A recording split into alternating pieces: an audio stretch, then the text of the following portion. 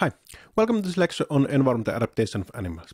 Now we will start to think that, okay, what happens on ectothermic animals when the environment is frozen? So how they can keep the body unfrozen when the body temperature is below zero.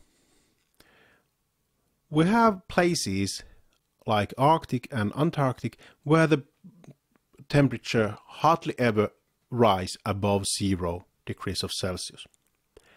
And of course, the first thing that comes in the mind that in the Antarctica there's no life at all, but actually there exist. There's about 1,000 species living even on the continental Antarctica, and majority of these are invertebrates and ectotherms. So they must have some kind of mechanisms to live with very cold body. And even in Finland, that is less extreme, so we can have minus 40 degrees Celsius at winter time, and we have ectotherms that are not migrating to south, so they must, at least in some form, either on eggs or larvae or adults, they must survive throughout the winter. Well, why can't the animals just freeze and thaw? The problem is that, if you freeze your cells, you will die. The melting point of water is 0, and the melting point of your body fluids is around the 0. Because we have a little bit salt there, so the osmolality is about 0.3 milliosm or osm per gram. So it will melt on that temperature, but if we cool down, for example, water bottle fast, it will be super cooled. So the temperature of liquid water temporarily can be far below the melting point. And it depends on the rate of the freezing, so how fast we will decrease the temperature. And it can last all the way till supercooling point, where there will be very fast ice formation, and it's completely uncontrolled. If you have a water bottle, it can freeze within seconds if it's supercooled. And the melting point and the freezing point are not always exactly the same. And the difference between the supercooling point and the melting point is called thermal hysteresis. And that's why it's affected on how fast you will get frozen, that will you survive or not. If you will be frozen too slowly, you will die. If it's too fast, you will die also. And that happens also in, for example, cultured cells, when you are putting them in the liquid nitrogen to store them. If it happens too fast, they will die. The problem is a little bit different in the slow and fast freezing. The slow freezing happens also in the wild nature, and the problem exists in the membrane lipids and cell volume, ion activities and distribution. But then in the fast freezing, we have a supercooling related damages. So there will be ice inside the cells, and ice can even move through the membranes. And if you break the membrane, you will destroy the cell. And the ice can be formed inside the water channels even. And that will break quite much the channel structure. So you have two different kind of problems. So either on the cell volume or on the ice itself. What happens in the wild nature in the slow freezing? The problem is that when you have ice, for example, in the extracellular solution, there's less space for all the particles that are diluted in this solution. So that's why the concentration of these water molecules, free water molecules, is different from the inside and outside. And that's why the water is moving, is transported through the membrane, so with these water channels, etc. And this movement of water then affects that, okay, the cells are either swelling or shrinking, depending on which side you have the eyes. And usually you have the eyes between the cells, so that's why the cells are smaller. And that's also the reason why even the eyes in the circulation or between the cells, that's quite much problem in almost all the animals. But still we have animals that are tolerating the overwintering. We have 5 different strategies. We have sneezes, or the animals that are just trusting on the good luck, like the housefly. They can't tolerate even -5 degrees of Celsius, so they must avoid the conditions where the temperature is freezing. So they must be under snow cover, they must be inside the human houses, or whatever kind of shelter they exist. They can't tolerate chilling or freezing at all. Then we have snow whites, animals that are tolerating -10 degrees of Celsius. They can tolerate short period of freezing temperatures, but not long time. And a red firebug is an example of these. Then we have these kind of dogs that are tolerating well cumulative chilling, so long time living in temperatures where it's below 0. And among these, there are several examples that are common over here, for example, in Finland. And for them, the lethal temperature is about -30 degrees of Celsius. And then we have 2 exotic groups. Crumpies, like golden-grod gallfly, that is tolerating also the freezing. So at least ice between the cells.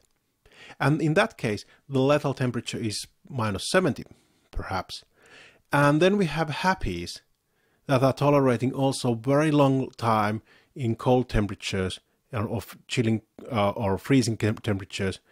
So like Arctic beetle or alpine cockroach. So these 2 last groups, they can tolerate pretty much all the temperatures on this planet. And how these insects and other invertebrates can do it. The idea is that, okay, you can get the supercooling point colder by adding any kind of solvent. And that's very common, for example, for everybody who has had a car in Arctic areas. You are adding some solvents in the water so you can wash the windows. So you add any high concentration of any water-soluble particles to lower the freezing point. And so it's colligative phenomena. It doesn't matter what you're adding there. And then we can compare the freezing point, meaning the supercooling point, and the composition of body fluids and how much there exists. So what is the osmolality? And we learned that, okay, in humans we have about 300 milliosm, and we have some animals that are having 1,000 or 2,000 milliosm, so they have much more stuff in their body fluids, and that will cause that, okay, they will freeze in -20 degrees of Celsius. And these are called freeze-avoiding insects, and they have pretty much the same kind of supercooling point as, for example, different concentrations of glycerol solutions. But if you take these insects at summertime, they have less stuff inside the body fluids, so the osmolality is lower, and also the supercooling point, the freezing point, is also less extreme. So they have something in their body fluids only in the winter. And then we have another group of animals that also are frozen in the summertime at -10 degrees of Celsius, but they are frozen in wintertime already at -5. So these are freeze-tolerant insects. They try to get frozen for the winter. So you have two kinds of strategies. You either tolerate the freezing or avoid it. And the idea is that, okay, you have some ice nucleating agents that are initiating the ice formation. For example, at -5 degrees of Celsius. Or you are trying to remove all these nucleating agents in your body fluids. Then, in both groups, they have polyols, polyhydroxyl alcohols, and sugars to lower the supercooling point, or to keep part of the solutions not frozen. So they either protect the partly unfrozen tissues, so the tissues that are not yet frozen, they are protecting them with these polyols, or they can increase the supercooling capacity, so to put the supercooling point on lower temperatures in the whole animal. And then they might have antifreezing proteins that are pretty much doing the same as these polyols and sugars, but they are doing it a little bit differently. So when you have freezing, you will get some ice crystals. They are very small, but they will be modulated by this recrystallization. And that's where the antifreeze proteins are working. They are inhibiting this secondary recrystallization that is forming larger ice crystals, etc. And then they are also stabilizing this supercooling state. So even although the temperature is in supercooled state of the solution, there will not be these large ice crystals that could froze the whole animal. But depending on the tolerance or avoidance, it will affect, okay, what kind of temperatures you can tolerate and what is the mortality. So animals that are freeze tolerant, they can easily tolerate -40 degrees of Celsius. So pretty much everything that we have in Finland. And even then, they have, during the winter time, quite low mortality in the population. But then we have these freeze avoidance animals. They can tolerate maybe -20 degrees of Celsius. So if it's get colder than that, they can quite easily have, for example, in Finland, quite high number of the in the population will die in the wintertime. So that's why usually animals that are having this freeze avoidance, they are still trying to escape from the extreme. So they are seeking for some places where the temperature will not be so extreme. But sometimes it's difficult to hide. Like these barnacles, they are glued on the stone. So they can't escape, they can't migrate to the warmer climate for the winter. So they must tolerate the cold season, either by freezing or avoiding the freezing. And how we can do it? We have these antifreezers in sugar metabolites. And some of them we already discussed. We have these non-toxic polyols like glycerol and sorbitol. And as you can see, there are several hydroxyl groups, so that's why they are these kind of polyalcohols. And they remind that, okay, they are not so far from glucose metabolites. And these are quite common. For example, in Finland, in overwintering insects, for example. They can have 20% or even 30% of the body mass can be sorbitol or glycerol. Or, for example, in common springstone, that very typical yellow butterfly that is early bird in the springtime, so it's wintering as an adult, so it has maybe 4% of the body mass is glycerol. So that's why the number of different kind of particles there in the blood, it can be even 3,000 milliosm. So it's 10 times higher concentration of different particles in the body fluids than in humans. And they can also be used in the frogs. So in some frogs they have 400 millimole per liter of these polyols. Then, to get it a little bit even more simple, you can use glucose. Because glucose is water soluble particle, and adding a lot of glucose in the circulation, okay, you will reduce the or get the freezing point lower. But the problem is that, okay, it's harmful. We all know it, and that's why we have the insulin, etc., to keep the glucose levels low. But some animals can take it. But usually, even then, they are used in larger animals and at the time when there's already some ice inside the animal. So some frogs are having 300 millimole of glucose in their circulation. And in, for example, in human, maybe 10. So it's way more than it should tolerate. But it's using it only when there's ice already inside the animal. How we can synthesize these polyols? We have glucose and then we have energy metabolism. And there's one step that having this dihydroxyacetone phosphate that can be produced to glycerol.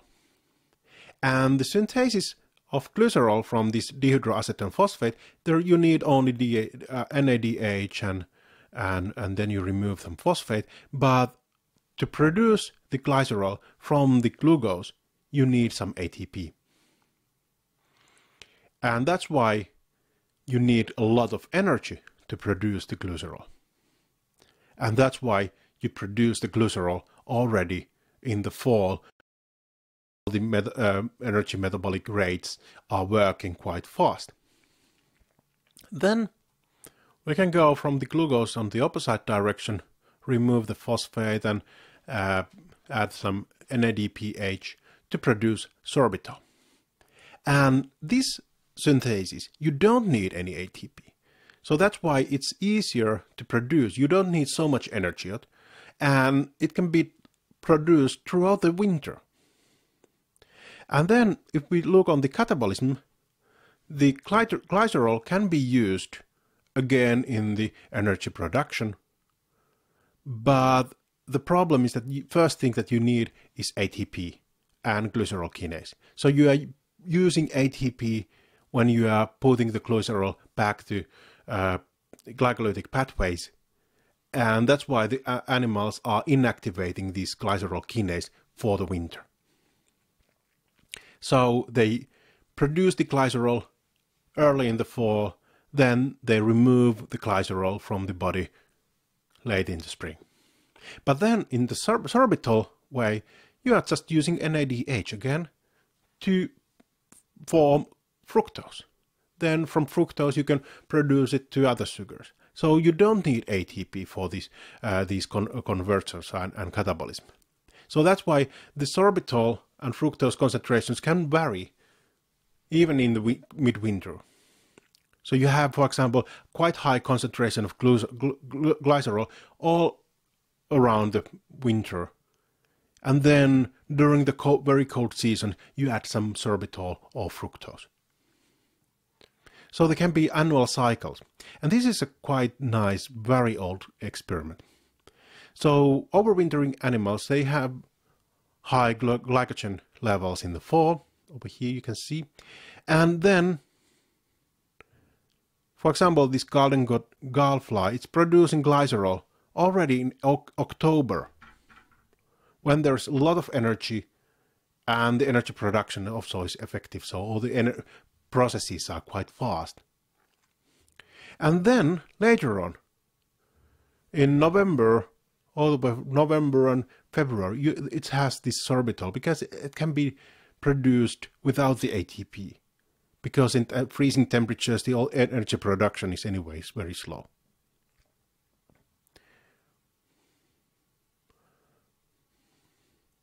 Then we can have different triggers for this polyol production.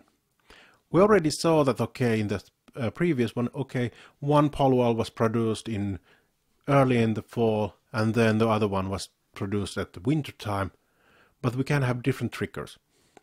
First of all, the development stage can affect. So it's produced only in the larvae that are overwintering. Or there can be hormonal control. There can be some hormones that are affecting on the polyol synthesis. And then we can have different kind of triggers. So photoperiod, temperature, humidity are affecting all together. Then it can affect, okay, do we have food and do we have water? So when the water content is dropping, that will affect that, okay, it will feel that, okay, feels like dehydration, and that's why it's increased now the polyols. Or then in these larger animals like frogs, they are waiting until they will ice. So they start the synthesis when there will be ice in the frogs. Thank you.